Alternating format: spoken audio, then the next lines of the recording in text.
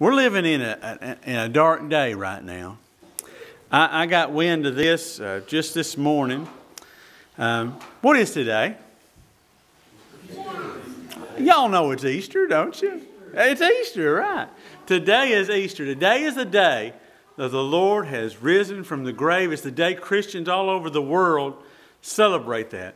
Yet here in America, our president has declared today Transgender Day of Visibility.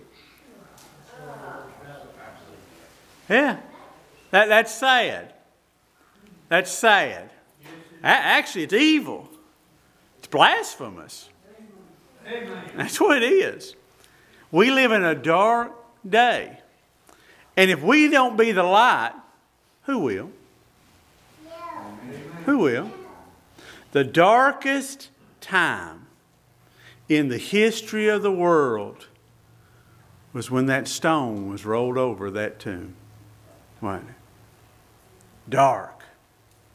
Looked like evil had won, didn't it? Looked like evil was running rampant. God himself has been killed by the devil. That's what it looked like, wasn't it? And yet what happened? He rose again, didn't he? He rose again. And we can take hope in that truth. That no matter all the darkness, all the devil wants to throw at us out here today, let me tell you something. The Lord's going to rise us up, all right? He's going to rise us up too. Even in our darkest day when we're down in that ground, there's coming a day when He's going to rise us up. Those who have trusted in Jesus Christ. If you hadn't trusted in Jesus Christ as your Savior and Lord here today, though, you don't have that hope. But you can. You can. You can.